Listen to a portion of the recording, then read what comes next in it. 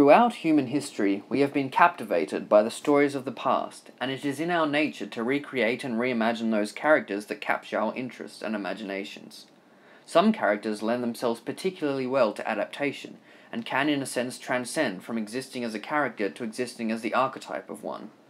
One such character is Sir Arthur Conan Doyle's Sherlock Holmes. First conceived of by Doyle in the midst of the Victorian era, the great detective remains enduringly popular and currently stands as the most adapted character in all of fiction. In our modern era, films such as Guy Ritchie's Sherlock Holmes franchise and television shows like the BBC's Sherlock breathe new life into Doyle's characters, portraying them in a contemporary light yet still maintaining the essential integrity of the original stories. Perhaps the key to the undying success of Sherlock Holmes is that rare quality of extreme adaptability, which enables him and his companions to be transplanted not just into other forms of media, but into entirely different contexts that enable new aspects of the original characters and stories to be explored, and that are able to appeal to a diverse array of audiences.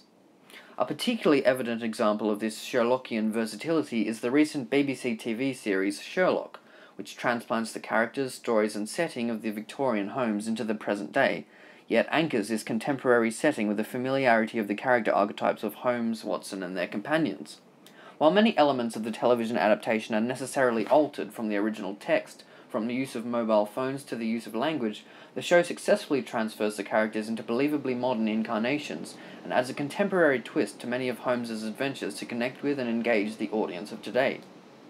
For example, in the Sherlock episode Hounds of Baskerville, the terrifying glowing canine of Doyle's original Hound of the Baskervilles is replaced by a sinister military research base and an experimental hallucinogenic drug. Despite these alterations to the base text, the show is still built around the character of Sherlock Holmes, the flawed genius turned private detective. The show is still predominantly set in London, still features Holmes and Watson and their companions, and so, despite the fact that many of the ideas in the text have been altered from the original, the character archetypes remain essentially unchanged, providing a recognizable link for audiences to latch onto. But to understand exactly what the BBC's Sherlock and so many other texts like it are built on, we must look to the source.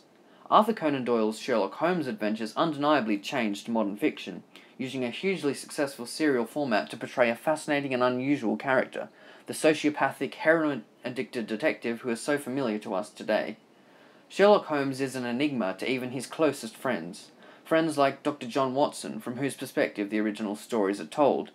The fact that the stories are narrated from Watson's perspective is important in the sense that Watson represents the reader, an ordinary person observing the methods of an extraordinary genius.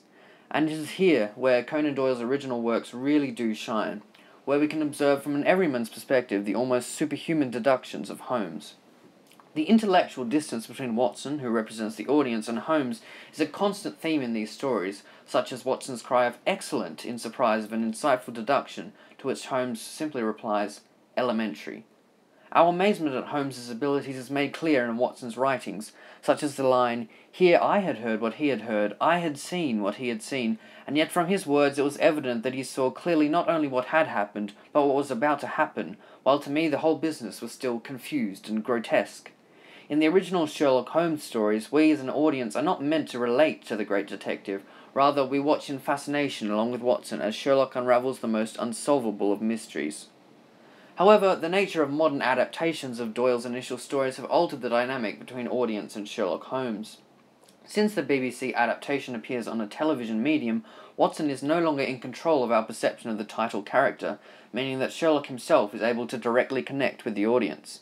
In the show, Sherlock's deductive methods are not merely outlined by a fascinated narrator, instead we see the clues as Holmes himself does, presented in an engaging visual format well suited to television. Sherlock, the TV series, allows the audience to get inside the detective's head in a way the original stories never could, enabling us to empathize with and understand how Sherlock functions as a character in a far more direct and personal manner, rather than from an observer's perspective. If anything, this makes Sherlock Holmes even more central to the TV series, a fact exemplified in the Sherlock episode The Hounds of Baskerville. Unlike the original Hound of the Baskervilles novel on which it is based, in which Sherlock Holmes is absent for a large part of the story, the TV episode features Sherlock throughout, highlighting the greater importance of Holmes's perspective in his modern incarnation.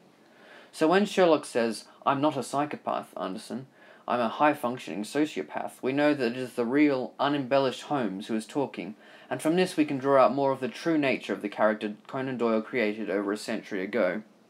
So, in essence, although it is the astounding adaptability of Sherlock Holmes into almost any context that serves as the basis for his very numerous and very popular reimaginings, it is these adaptations that allow us to understand the Sherlock Holmes archetype in new and thought-provoking ways.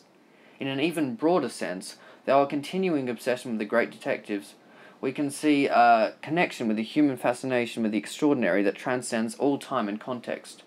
By observing audience reactions to Sherlock Holmes and his many incarnations since his inception, we can see that while different contexts and mediums portray him in the very varied and ever-shifting ways, our central fascination with him as a character has never faded, and it is almost certain that Sherlock Holmes will be as popular and relevant 150 years from now as he is today.